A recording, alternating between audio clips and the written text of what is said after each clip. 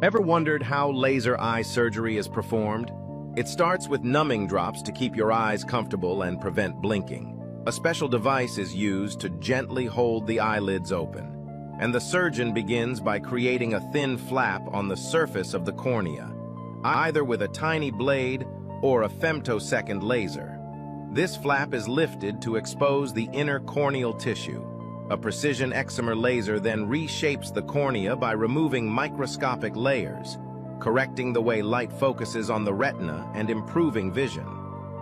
Once the reshaping is done, the flap is carefully placed back into position, where it naturally sticks without stitches.